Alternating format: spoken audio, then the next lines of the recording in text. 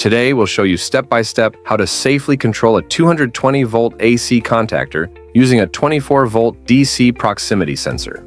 Since the sensor outputs 24 volts, it cannot directly control the 220-volt AC contactor. That's why we need to add a DC 24-volt interposing relay in between. The proximity sensor first controls the relay, and then the relay's contacts are used to control the contactor coil. Now let's look at the wiring. For power connections, connect the neutral wire from the circuit breaker to the 24-volt switching PSU's neutral terminal, and the live wire to the live terminal.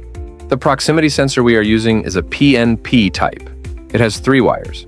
Brown is connected to plus 24 volts from the power supply. Blue is connected to 0 volt. Black is the signal wire, connected to relay coil terminal 14. The other side of the relay coil, terminal 13, goes back to 0 volt. When the relay coil is energized, its normally open contacts close.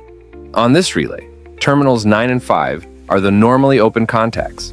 We wire terminal 9 to the live wire and terminal 5 to contactor coil A2. Meanwhile, contactor coil A1 goes to the neutral wire.